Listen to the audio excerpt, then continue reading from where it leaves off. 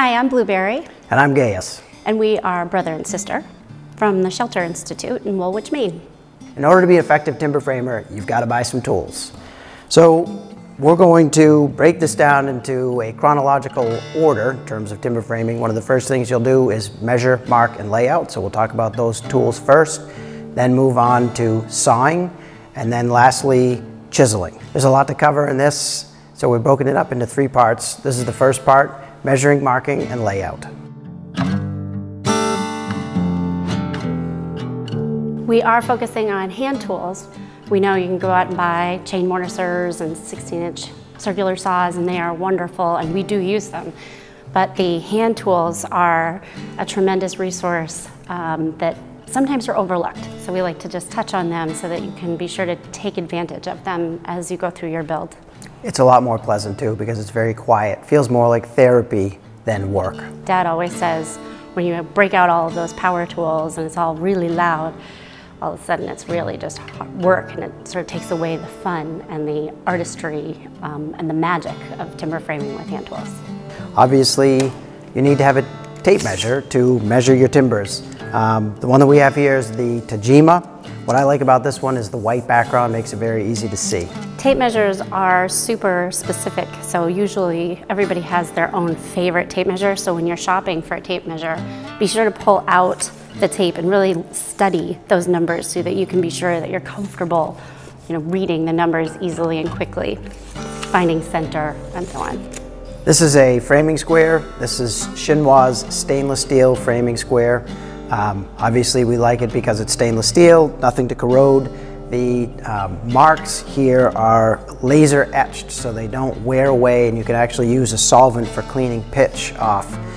For those of you that don't know, a framing square is exactly 24 inches long, and the blade here is 2 inches wide, so it's very handy for laying out a mortise that is 2 inches wide. This part of the framing square is called the tongue, and it's 16 inches long, it's 1.5 inches wide, so again, great for laying out mortises. The Shinwa framing square is unique for the framing square market because Shinwa makes it specifically for us. You can't really find it elsewhere. In addition to using it to lay out your joints on your beams and make square cuts, we also use the framing square to measure the width of our mortises and sometimes the depth also. This is a combination square. It's made by Starrett. We like the satin blade because it eliminates glare.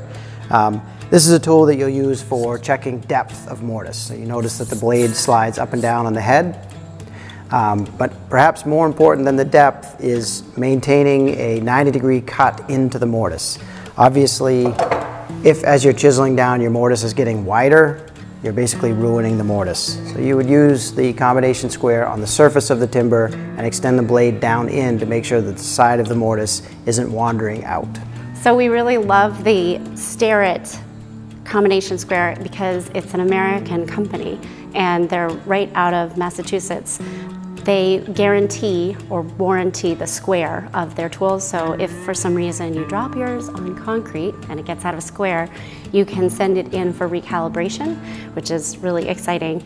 Starrett is sort of more well known for their hole saws and that kind of thing, but they have the most incredible measuring tools. This is a knife that is specific for marking, so before we start chiseling, after we've laid out a joint with a pencil, we like to use this marking knife to actually slice the fiber, and it gives us a very specific point that we are chiseling and slicking to.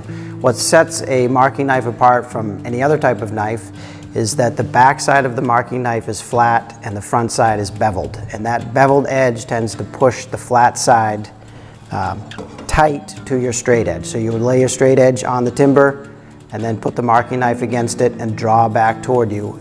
And the beveled edge helps keep the marking knife tight to the straight edge. This marking knife is specifically Gaius's favorite because it is beveled on both sides. So when you're using it, you can go this way or this way or this way or this way. So it gives you just a lot more versatility. You don't have to be left-handed or right-handed. You can use it either way. All right, this is a carpenter's pencil. The difference between a carpenter's pencil and a regular pencil obviously is that the carpenter's pencil doesn't roll when you set it down on the surface, And also the graphite, the beam of the graphite is much more robust than a circular piece of graphite in a round pencil, which allows you to mark on rough wood without snapping off the tip. The trouble with the carpenter's pencil is that it's made to do many different things. So when you start sharpening it, the graphite is quite blunt. So you want to spend your time with a utility knife or your marking knife to pare down the tip of the carpenter's pencil so that it's very finite. The accuracy of your joinery will only be as good as the accuracy and precision of your layout lines. I've cut this funny little detail at the rear end of the carpenter's pencil, basically just exposing the graphite there. That allows you to mark up a straight edge, like so, and then rub it on the surface of your tenon, and that graphite will rub off on the high spots of the tenon so you know where to slick to get a good flat surface.